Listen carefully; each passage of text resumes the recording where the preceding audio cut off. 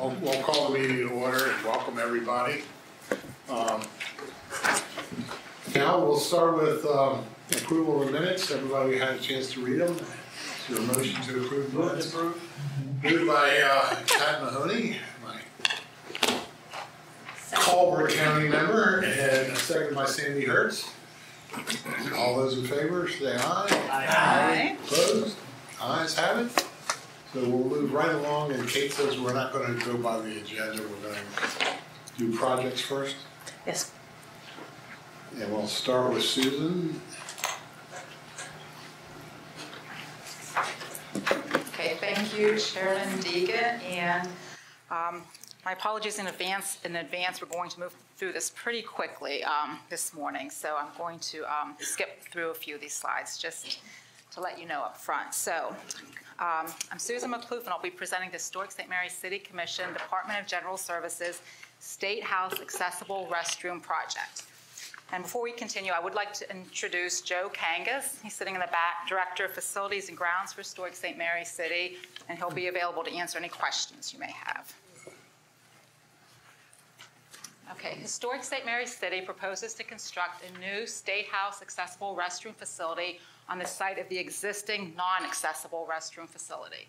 The proposed work involves demolishing the existing restroom structure, constructing a new structure, along with an accessible concrete walkway, and removal of existing brick and timber stairs within steep slopes.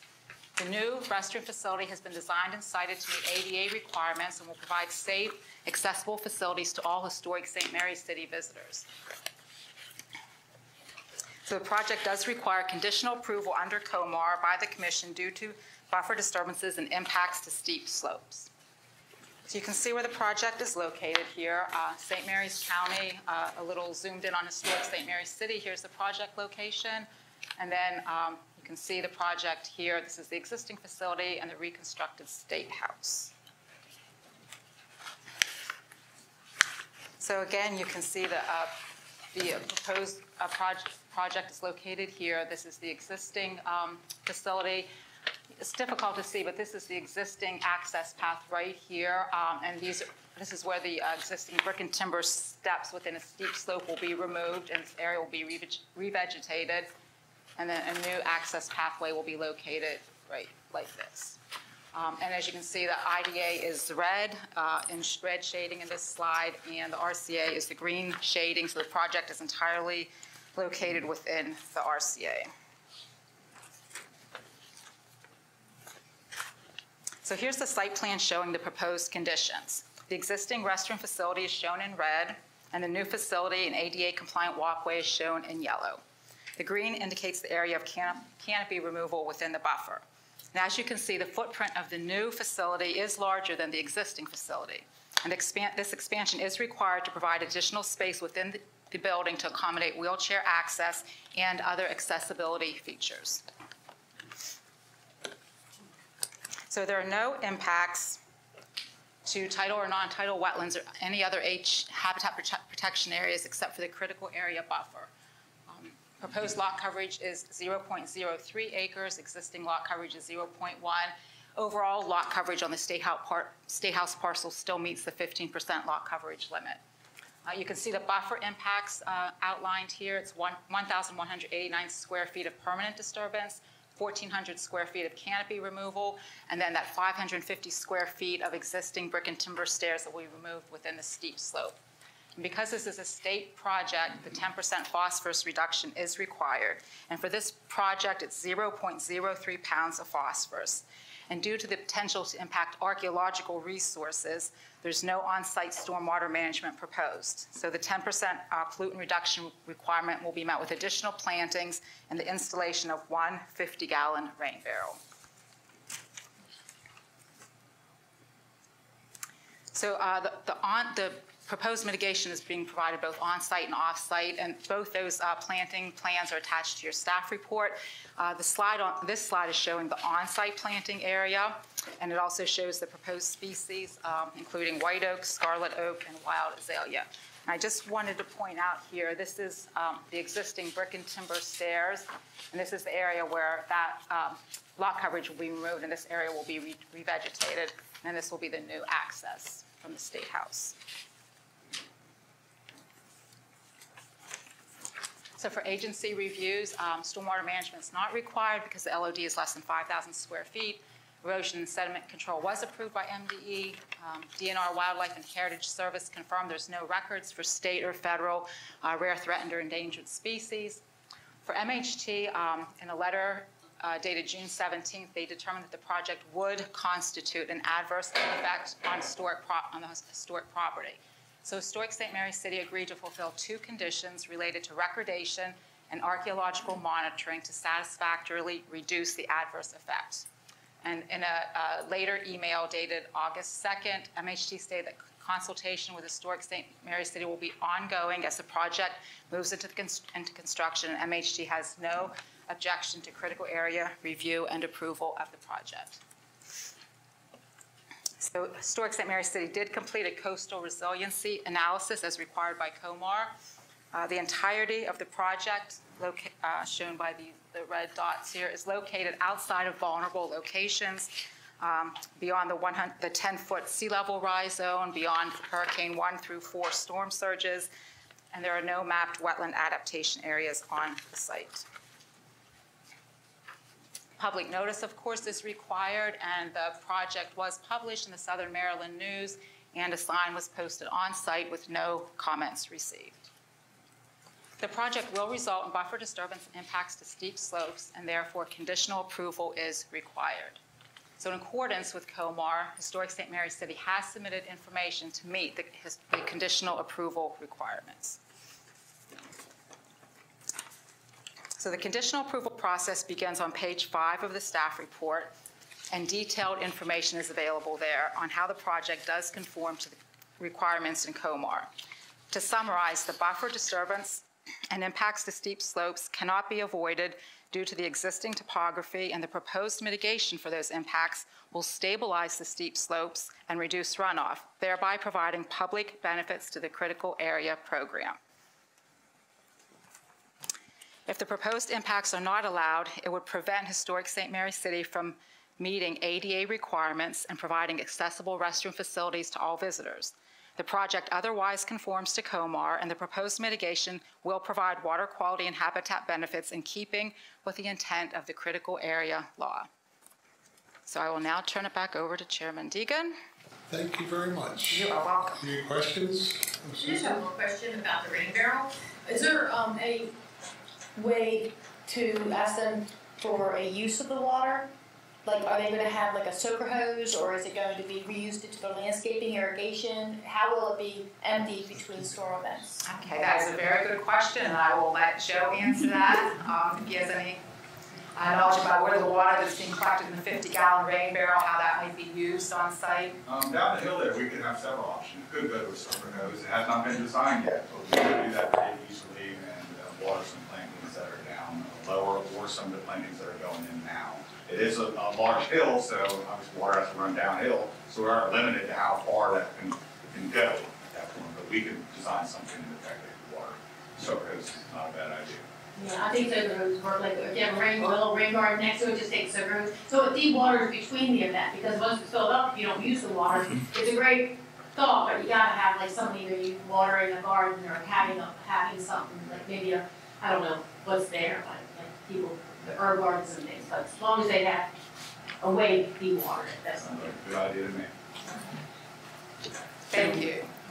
Chairman Deegan, seeing how you have your cane there, I'm very familiar with this site as I'm St. Mary's County Commissioner. You would not be able to get down to where that restroom is, sir, the way it is now. This is a sorely needed improvement. That's good, because I'm getting ready to use this one here. Oh, thank God. But my point here is, St. Mary, well, look, you asked if there was any questions, sir. Now, if you want me to wait till you get back, I can. No, because Sandy can take my place. Go ahead. Well, my point on this thing is that St. Mary's City is going through quite an evolution of improvements. They just had a big pavilion put down there, and millions of dollars are coming. Delegate Crosby, I was told, brought $39 million into new amenities to go in down in St. Mary's City. So my point is this. It's an RCA designation. designation. It seems like it should be an IDA. I'm very familiar with this from my role as commissioner. I was also on the board of governors for Calvert Marine Museum and Brother Mahoney, and I'm sorry, Mayor Mahoney's. And the point was is that they were IDA over there. This needs to be IDA. What's the process to change it? Now it's state-owned. The White House. Commissioner Hewitt, so state facilities do not need to go through a growth allocation process. Yeah, I heard that. Right, and so in this one, the conditional approval process was not required for the RCA use. It was only required because of the impacts to the buffer and the steep slopes. So from time to time, there are projects proposed by local government in the RCA on their properties or by the state in the RCA, and that use might need a conditional approval. That is not the case here. So the RCA use is in recognition of the entirety of the historic St. Mary's City facility, and that's why that designation is there and in place. That's why it's RCA instead of IDA? Correct. It's the entirety of the whole I parcel continue to facility. run into little glitches, whether it's something to do with MDE with a little, structure they put on the pier or other things that they do that seems like IDA would make a difference in their ability to make improvements. He wants to know how to change it. We can't. I know. We can't change the designation. The designation is what it is. It's been in place since the original program was approved. So it's non-negotiable.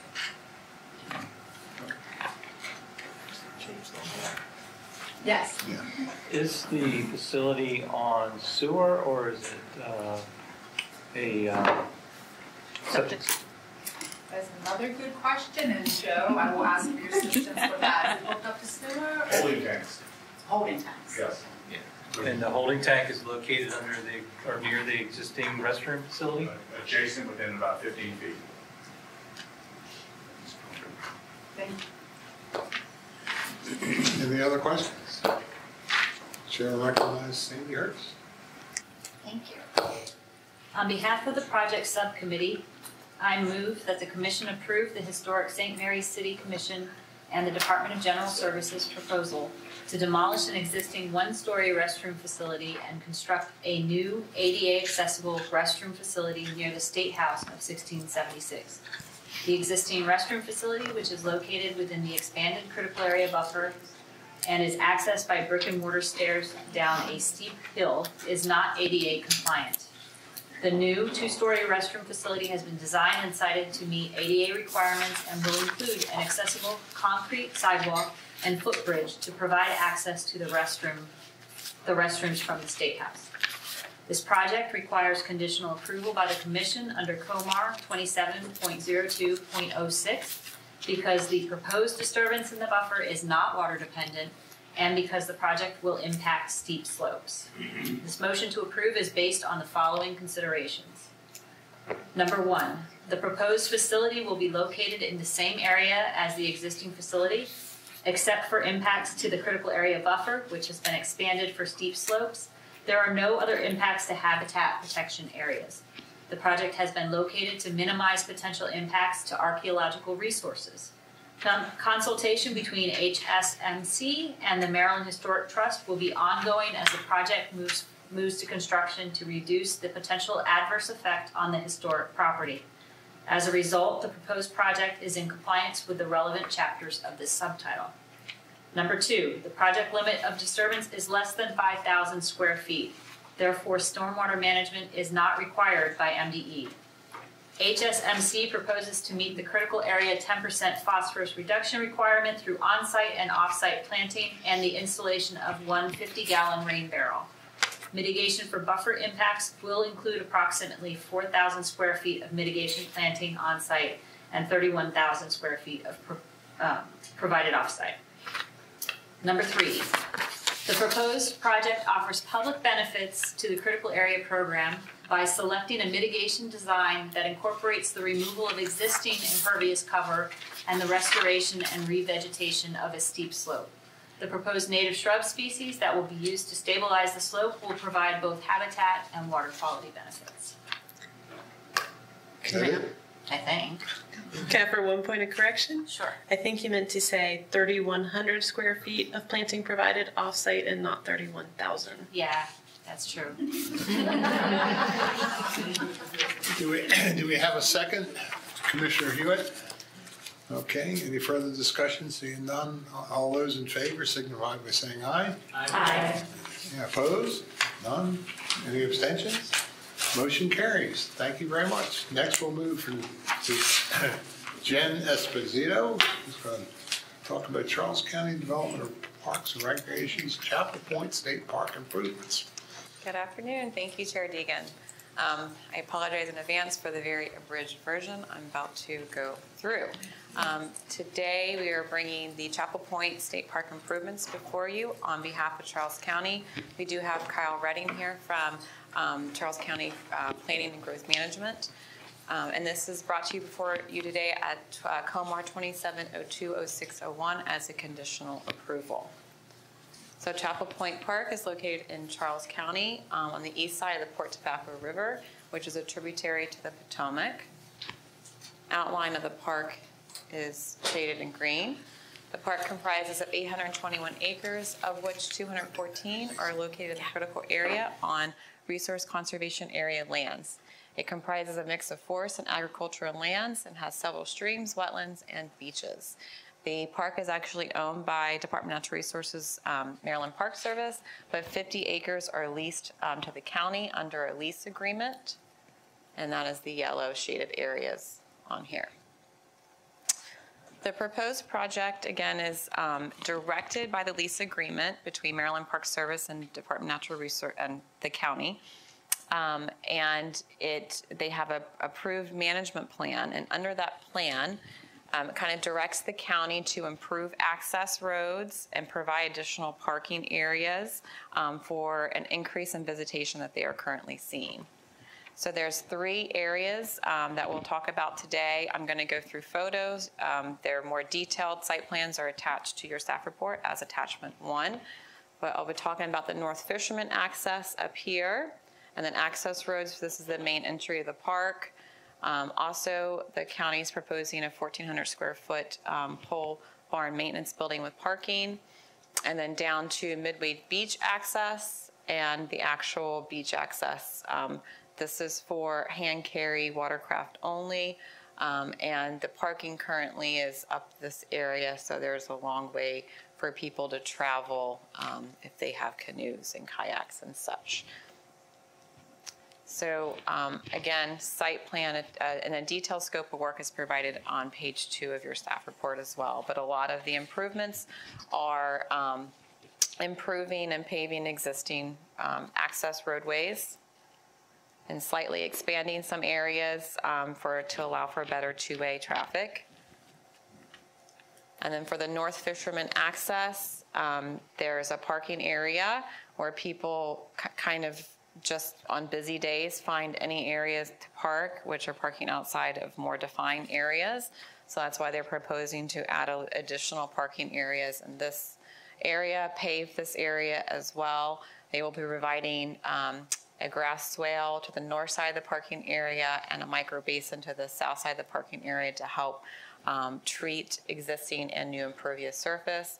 They will also be placing reinforced turf down to the shoreline access and providing a gate up here for permitted access only, mainly for fishermen, watermen, to be able to bring their boat down and go fishing and get their catch and come back.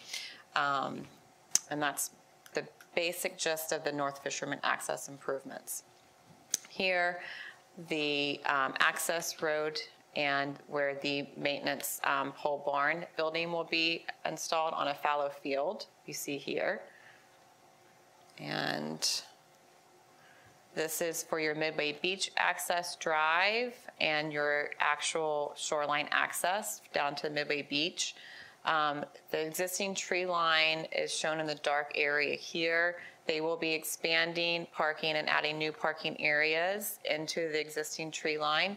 The forest area on site has been determined as forest and interior dwelling species habitat. However, a site visit with commission staff and our science advisor, Claudia Jones, the predominant species along these areas where the parking is proposed is Ailanthus tree of heaven, which is an invasive species because these sites were previously impacted for structures and other improvements historically.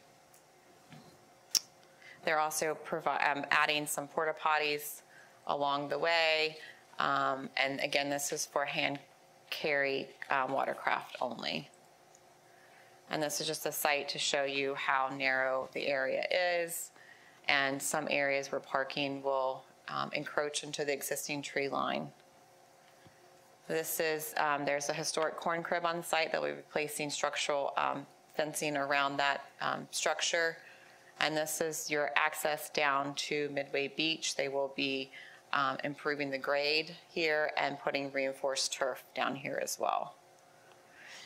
So the reason why this project is before you today, again, because it's a conditional approval, there are some non-water dependent impacts to the buffer. There's also water dependent impacts to the buffer and canopy removed. This table is provided to you on page 3 of your staff report. Each various impacts in the buffer will get a impact ratio. And then there's also buffer clearing forest clearing outside the buffer. So the total impact required mitigation is 2.27 acres. And they are providing over an acre of mitigation on top of what is required for a total of 3.29 acres in the form of landscape stock and seedling stock.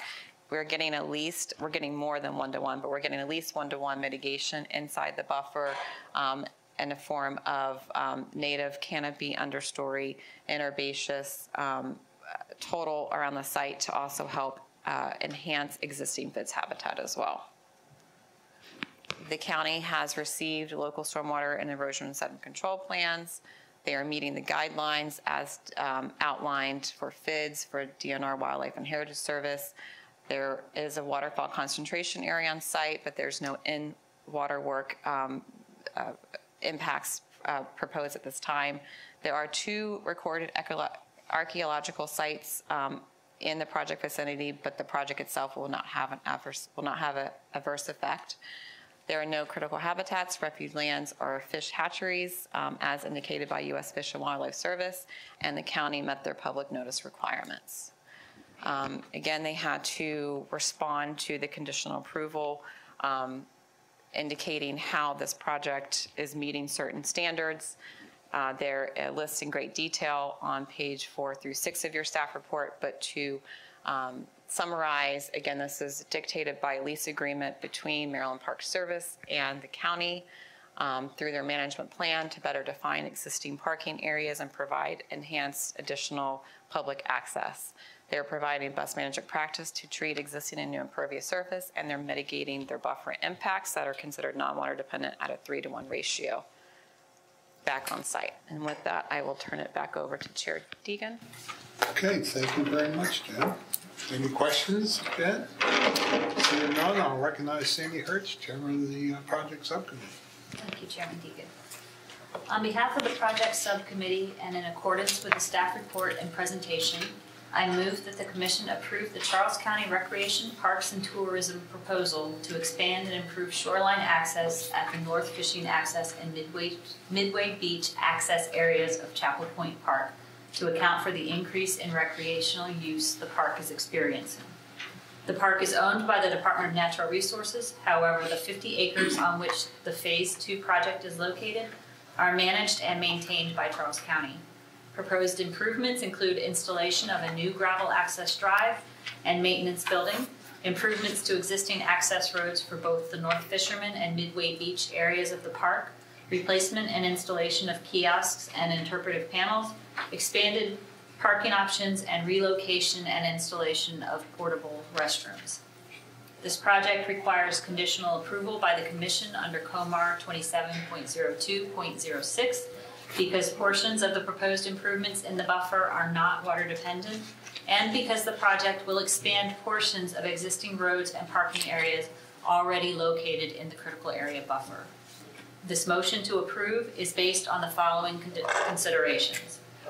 With the exception of the expanded road and parking areas noted previously, the proposed project is in compliance with the relevant chapters of this subtitle. Number 2, the county is providing 3-to-1 mitigation for all non-water dependent critical area buffer impacts. The total mitigation provided exceeds the required mitigation for the project by an acre. Number 3, the proposed project offers public benefits to the critical area program by providing treatment for stormwater runoff from 3.87 acres. This includes eliminating the highly eroded runoff going down the access drives at both shorelines. In addition, the inclusion of access controls will reduce vehicular traffic at the water's edge, further providing water quality and habitat benefits. No more to that motion? That's it. Good. Seconded by Sue Greer. Second. Thank you. Any discussion? Seeing none, I assume you're ready to vote. All those in favor say aye. Aye. Opposed? None. Any abstentions? None. Motion carries. Thank you very much. And Lisa, are you ready for regulations now? I am. We're going to say goodbye to Sandy. I apologize for them having to go through their projects quicker than normal, so, but I appreciate that they were able to do that. Thank you.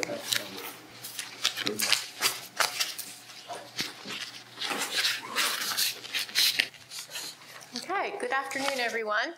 I'm here to present to you a proposal for regulations. As you've seen me done many times, the program subcommittee had the benefit of seeing this draft last month as information, and they just did a quick review this morning with me.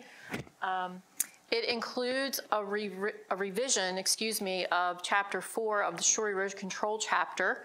And as you may recall, we've been going through methodically every chapter of COMAR Title 27 in order to update it, since these regulations were first promulgated and actually voted on by the General Assembly back in the late 80s. So what we're trying to do is to go through each chapter and update them accordingly with regard to updates to state law that have happened in the last 30-some years and regulations, including those of other agencies, not just ours.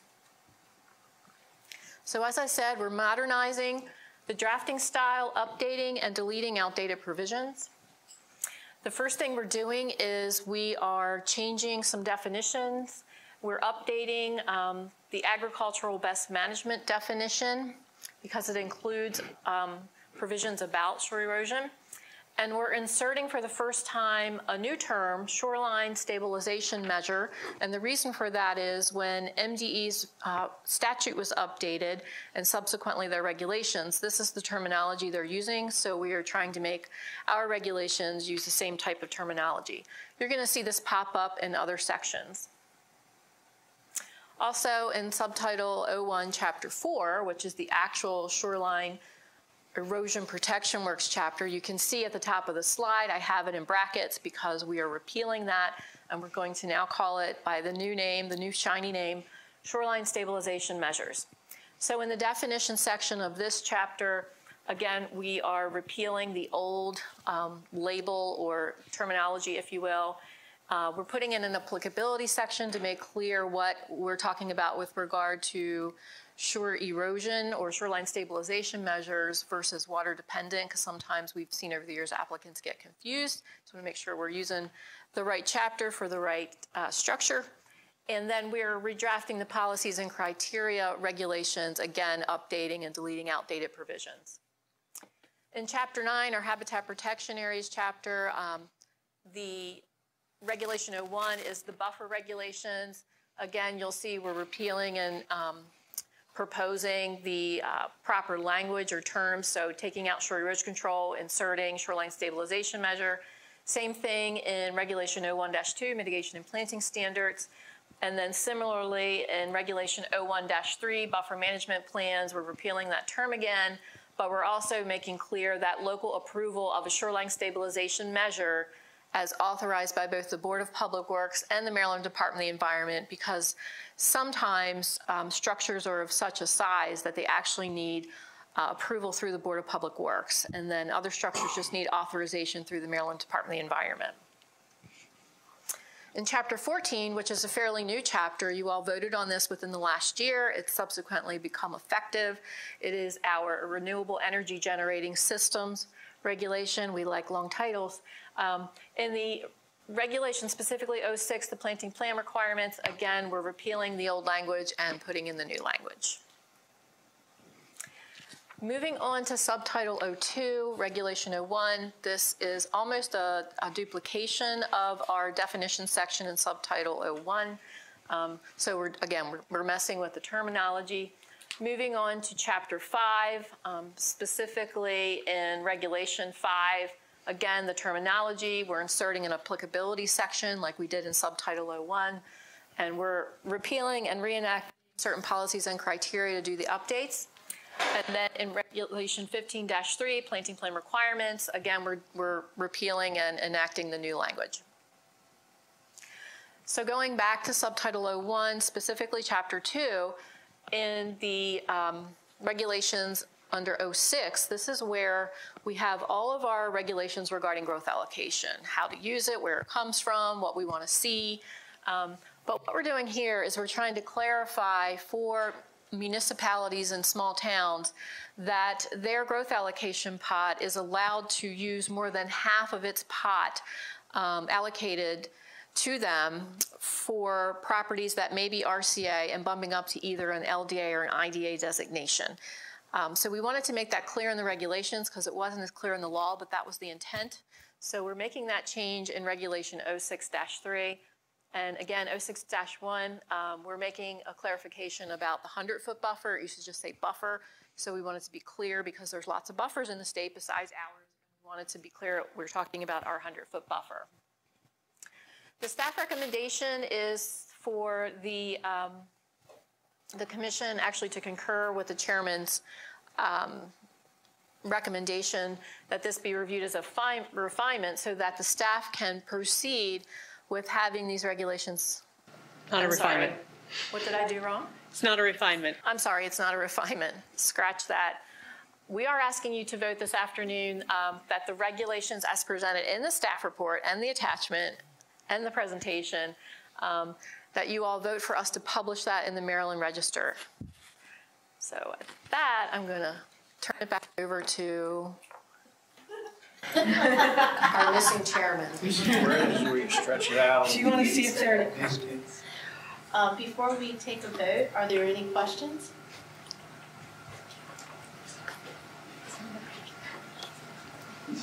No question.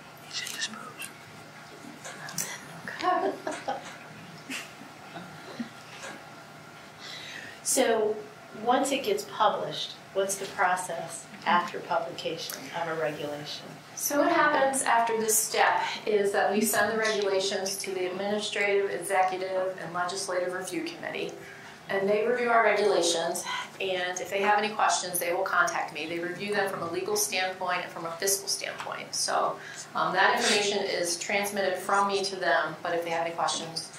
And then, if everything's okay with them, it will be put in the Maryland Register, and there is a 30-day public comment period, formal public comment period. So I mentioned to you all, we do reach out to stakeholders prior to this time before we bring it to the commission, because if anybody's out there who has some issues that we can fix now, we prefer to do them now before we publish them formally.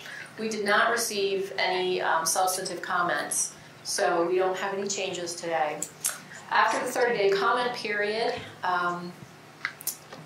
the regulations will come back to this body, and I will ask you all to consider a vote one more time so that I can republish them in the register as what's called final regulations. And when that happens, 10 days after the regulations are published in the Maryland Register, they become effective.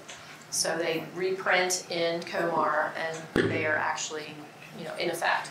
So updated. So there's an additional opportunity to comment. Yes. And if changes need to be made, there's additional opportunities for those changes to be made before it's final. Okay. That is correct. And if somebody contacts us and they want to make a change, we have to determine whether it's what we consider a substantive change versus a non-substantive change.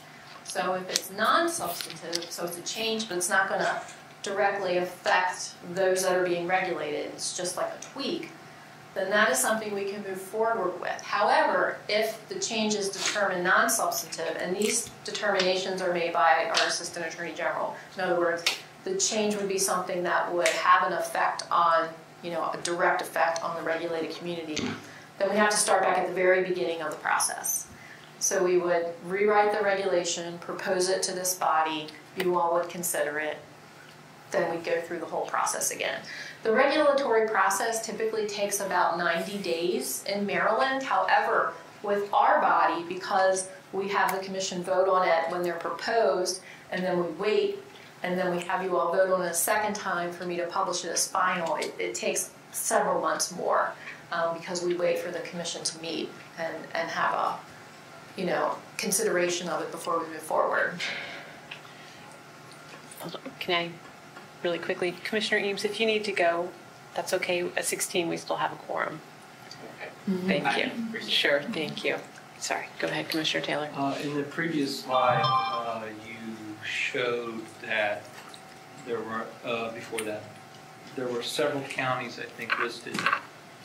It's not on this page, but there were several counties listed, 8 counties listed, that were limited to half of their growth allocations.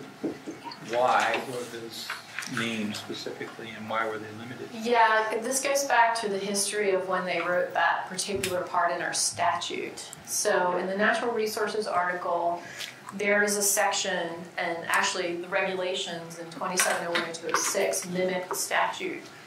And there's it's a long paragraph, and as Commissioner Taylor notes, it specifically lists out basically the rural counties in Maryland. So therefore, it excludes Baltimore City, Baltimore County, Prince George's County, Hartford. I think all the other counties are included. So back in the late 80s, there was a compromise drawn in the legislature to allow certain counties to have some, I guess, leeway when they were applying their growth allocation that was allocated to them from the beginning. That was not allowed in the more urban counties that are specifically not listed. But what happens is when you read that section of the law, it's not clear what happens with the towns. So we believe the intent of the law was that because we want to see the growth happen around the smaller municipalities or larger municipalities, that's where we want it to occur, rather than that they have the benefit of using more than half of their allocated growth allocation. So we're making that clear in the regulation. Thank you. You're welcome. Okay. So I'm going to turn this over to Chairman Deegan. Thank you, Lisa. Did you thank the appropriate people in helping you with this? Yes, thank you, Kate. Thank you, Commissioner Taylor. Thank you, Commissioner Greer. And some of your staff that's not here today, former employees. Oh, you mean the folks that helped draft these? Yes. Yes. I think we should mention that to let everybody. Yeah, so I've mentioned before that when we're doing some of these, the updates to the Title 27, and in fact, this is almost the last one. We have one more coming probably in the next several months. We have had former staff come back. Charlie has been gracious enough to allow them to come and assist me with that. And one of them is Margaret McHale, who's former chair of the commission. We've also had former executive director Ren Siri come back. And we have also had the privilege, particularly since he's retired, Gary Setzer, who used to work with MDE, say, hey, I'll come help you, which was great because we've been working on the Water Dependent Facilities chapter, we've been working on the Shore Erosion Control chapter, so we have all that institutional knowledge that helps us. It makes my job so much easier. But soon I won't have them, so I'll be left to my own devices. And of course, we have the assistance of our Attorney General, who keeps it all legal. So we thank Emily as well. Thanks, Lisa. And I just thought it was I, for one, know how much effort goes into this. Watching you and that group, I never know when they're coming. So, but it's not unusual to see them in the conference room all day long. And most it ever cost me or Kate is pizza, I think. So I really appreciate the effort they did, and I think they, it ought to be recognized for it. Okay, with that, Motion. We'll have a motion from Sue Greer. Mr. Chairman, on behalf of the Program Subcommittee, I make a motion 1, to approve the regulations affecting the following Code of Maryland regulations. COMAR 27.01.01 General Provisions, COMAR 27.01.02 Development in a Critical Area, COMAR 27.01.04 Shore Erosion Protection Works, COMAR 27.01.09 Habitat Protection Areas in the Critical Area, COMAR 27.01.14 Renewable Energy Generating Systems, COMAR 27.02.01 General Provisions, COMAR 27.02.05 State Agency Actions Resulting in Development on State-Owned Lands. 2, to approve regulations that amend Regulation .01 under COMAR 27.01.01 General Provisions, amend Regulation .06-1 and .06-3 under COMAR 27.01.02 Development in the Critical Area, adopt Regulation .01-1 and amend Regulations .02 and .03 under COMAR 27.01.04 Shore Erosion Protection Works, amend Regulations .01, .01-2 and .01-3 under COMAR 27.01.09 Habitat Protection Areas in the Critical Area, amend Regulation .06 under COMAR 27.01.14 Renewable Energy Generating Systems, amend Regulation .01 under COMAR 27.02.01 General Provisions, and amend Regulations .05 and .15-3 under COMAR 27.02.05 State Agency Actions on State-Owned Lands.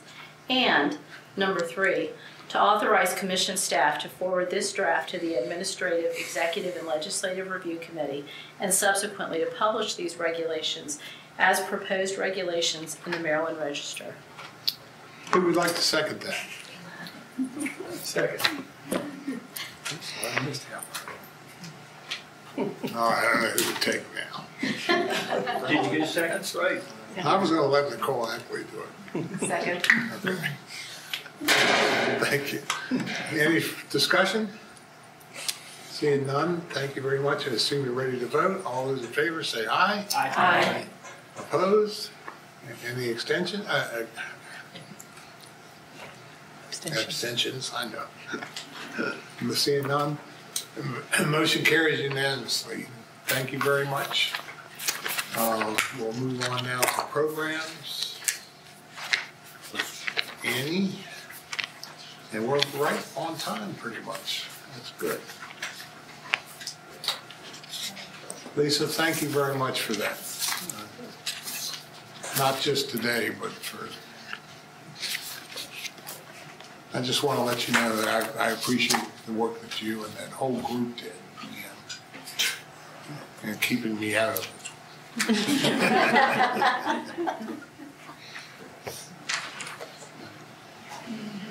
You got to be a special person to deal with these regulations day in and day out.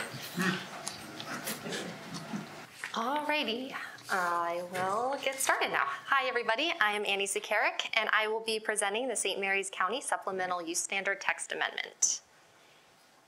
So just for really quick reference, St. Mary's County is located on this map in red. The proposed text amendment will remove an existing provision from a specific supplemental use standard of the county code. Supplemental use standard number 122 affects residential swimming pools across the county. Among other items, the existing standards prohibit a residential property owner in the critical area from applying for a variance to disturb the buffer for the purpose of installing a swimming pool and associated decks. Removal of this provision will provide the property owner in the critical area the opportunity to apply to the County Board of Appeals for a buffer variance. The proposed text change does not affect the requirement for a variance to meet all 7 critical area variance standards.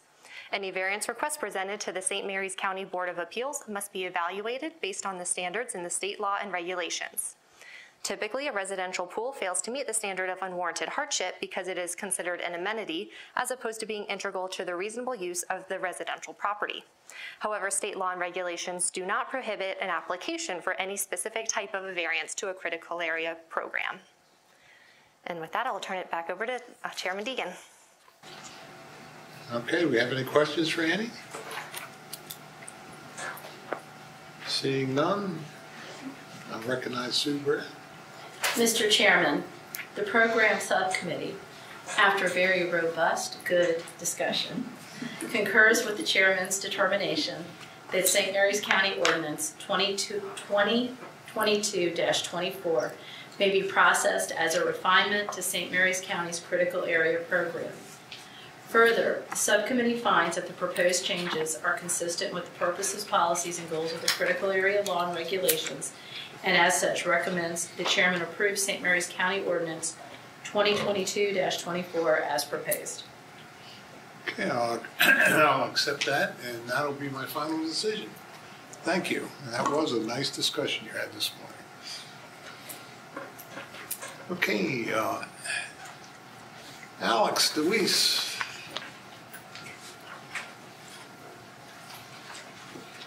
Staff had a nice baby shower for Alex that I wasn't able to attend. I thought we'd have pictures of that instead of Bob's rocking. Charlotte, you're letting me down. I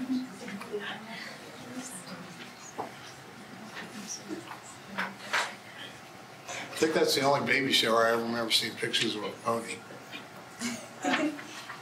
Yes, there was a guest appearance by a miniature pony. It was amazing.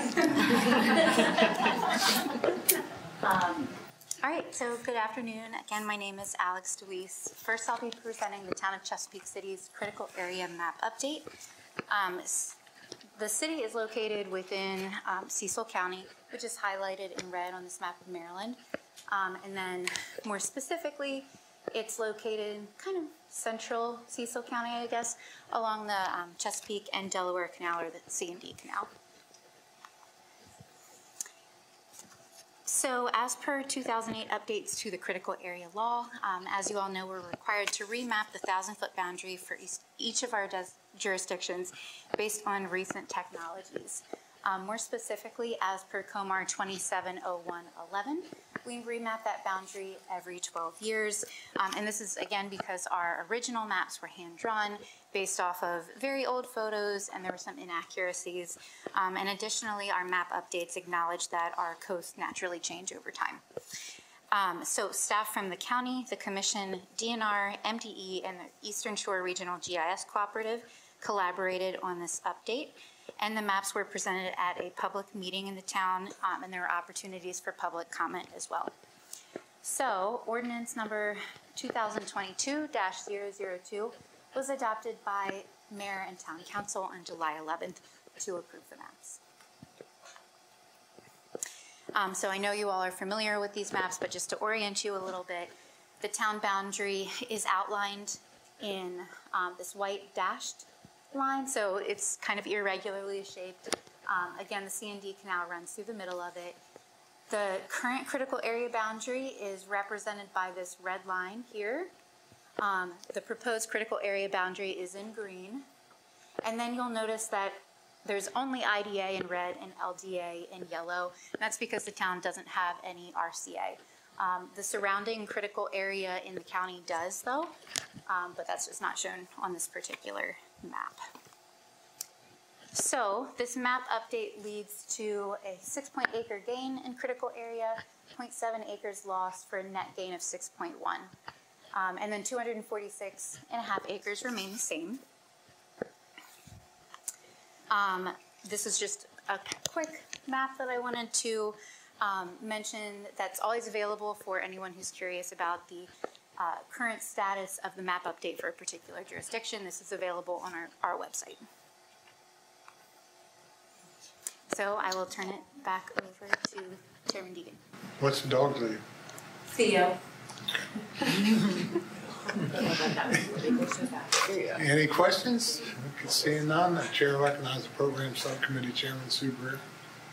Mr. Chairman, the program subcommittee concurs with the chairman's determination that the Town of Chesapeake City's map update may be reviewed as a refinement to the Town of Chesapeake City's critical area program. Further, the subcommittee finds the proposed changes are consistent with the purposes, policy, and goals of the critical area, law, and regulations, and as such recommend that the chairman approve the map update as proposed. Okay, I appreciate your concurrence, and that will stand as my final decision. Thank you very much. Okay, Alex, you got one more, and then we can get rolling out of here before the rain. Yes, thank you. Again, Alex DeWeese. We're going to stay in Chesapeake City, and next we're reviewing their comprehensive review. And again, Chesapeake City is located in Cecil County along the C&D Canal. And before I move on, I wanted to mention the two attachments to your staff report. There's one, the first one, that includes changes recommended by commission staff, which we'll go over briefly shortly. And the second is the adopted ordinance without our revisions. So as you know, as per Natural Resources Article 8-1809G, critical area programs are required to be reviewed and updated every 6 years. Chesapeake City's program was adopted in August of 1988, but their last comprehensive review was in October of 2012, so it was time for them to go through this process. And as you just heard, the map update is happening simultaneously. On July 11th, 2002, the Town Council voted to adopt and the Mayor signed Ordinance 2022-001, amending Article 8 of their critical area section of the Town Comprehensive Development Ordinance. All of the updates were based on municipal model ordinance provided by our staff and updates to state law, and this included updates to the project notification section, water dependent facility standards, RCA density and use standards, growth allocation, and alternative adjacency standard, after the fact variance procedures, and buffer establishment. None of these are outside of the box changes, they're all standard. So again, I just wanted to throw this map up here and point out that the town is entirely IDA and LDA, no RCA, and most of the waterfront is designated as a modified buffer area. So the changes that our staff proposed, without going into a lot of detail, this is kind of a summary of it. They're all non-substantive and minor edits that are just necessary for clarification purposes and to bring all the language into conformance. So some examples include replacement of municipality in brackets with the town of Chesapeake City. This is just left over from our model ordinance where the town was meant to replace municipality with their own name. Deletion of instructive footnotes that are part of the model, as well as some minor text changes for consistency with the law and regulations. We did discuss these in more detail and review them in more detail this morning, and there were no questions or concerns with those changes. And of course, the town is aware of what we're requesting from them. In our conversations with the town, they indicated that the revisions we've sent to them can be included when the ordinance is formally incorporated into the zoning code. So, back over to Chairman Deegan. Same dog? That's a different one. So the little one is Theo, the big one's Grace. Okay. Same questions.